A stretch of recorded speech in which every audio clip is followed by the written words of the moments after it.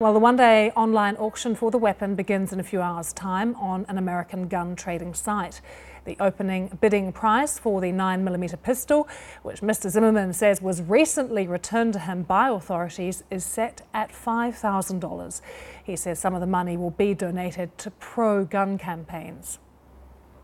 Trayvon Martin's family has not responded directly to the auction, but the foundation set up in his name did release a statement that said the Trayvon Martin Foundation is committed to its mission of ending senseless gun violence in the United States.